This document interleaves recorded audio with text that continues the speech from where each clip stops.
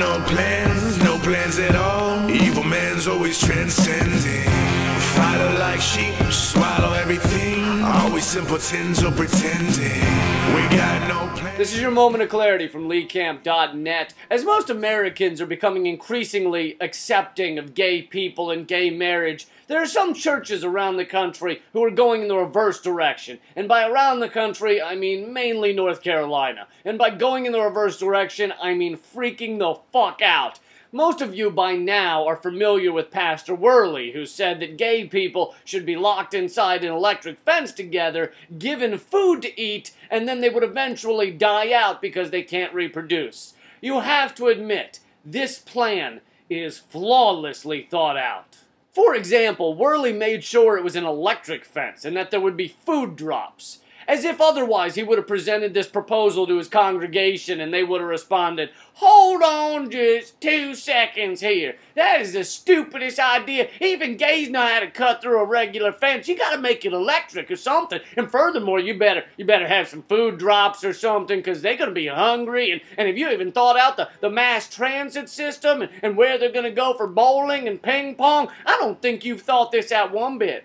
But despite all of Worley's planning and blueprints and early mornings and eating extra paint chips just to really get his mind going, he apparently failed to realize that gay people are often born to heterosexual parents. That's right. People are born gay, often to non-gays. You know what people aren't born with?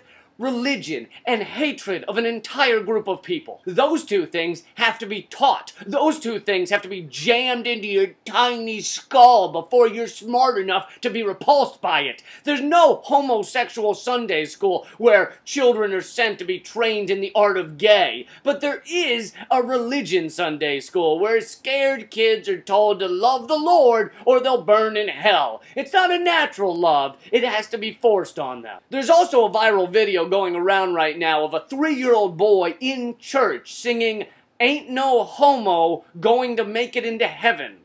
Now, I don't know about you, but I am disgusted by this video. I am absolutely sickened by the idea that parents would spend time and effort to train their sweet, impressionable toddler to sing a song with a double negative in it. Sure, it's a positive song because the ain't and the no cancel each other out so that the song actually means all homos will get into heaven. But still, grammar is so fucking important at that age. Seriously though, I don't know if that church wants to bank all their ignorant anti-homosexual fervor on the 3-year-old boy who is already starring in musical numbers. Something tells me that kid might turn out to be a Manchurian candidate. And then there's Pastor Beatty in Winston-Salem, North Carolina, who wants gays and lesbians to be prosecuted.